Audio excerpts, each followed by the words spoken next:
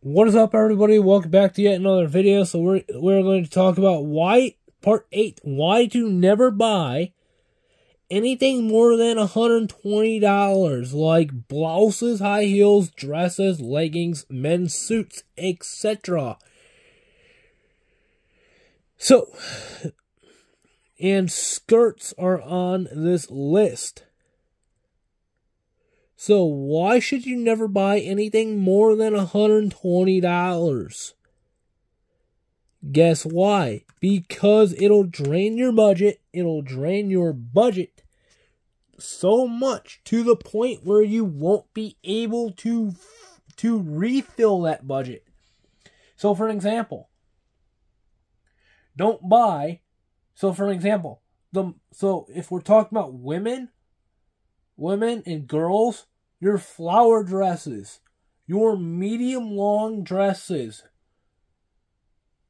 your short, or not short, but your long sleeve blouses, your different size belts, high heels. Like if you go out and buy a long sleeve blouse and a short flower dress, guess what you're going to be paying right now in today's market? Altogether, probably $105, $106 bucks. $105, $106 bucks. Plus you add in the tax, your state tax, you could be well over 110, 112 bucks on those two items. If you go to a girly girl store. Like skirts. Like if you buy a medium long skirt at like TJ Maxx, 80 bucks. If you buy a medium long skirt on Amazon, and this will be closer to this will be further down in the part section, but if we're going to talk about it briefly, if you buy a floor length skirt, you will save a crap ton of money times 2 or 3. I'm not going to go into it yet. You're going to have to wait for that part to come out. But we're just going to say 2 to 3 times you're going to save that much money.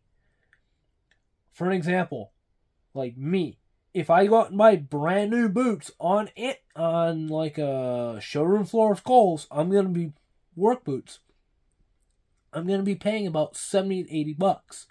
Whereas if I go and buy them on Amazon, I'm going to be paying about $15 to $16. Okay. So which option is better for my budget? Amazon or Kohl's? Amazon. Why? Because it's not a retail store. And Amazon is because it's not a retail store. And they can't charge me. It's not one, it's not a retail store. 2, they can't charge me state tax. They can charge me their tax, so I might be paying like a 5% tax or a shipping tax or whatever. They can't charge me the state tax. So that is why sometimes online shopping from different brand in different stores is better than in-person shopping. So anyways, that is part 6.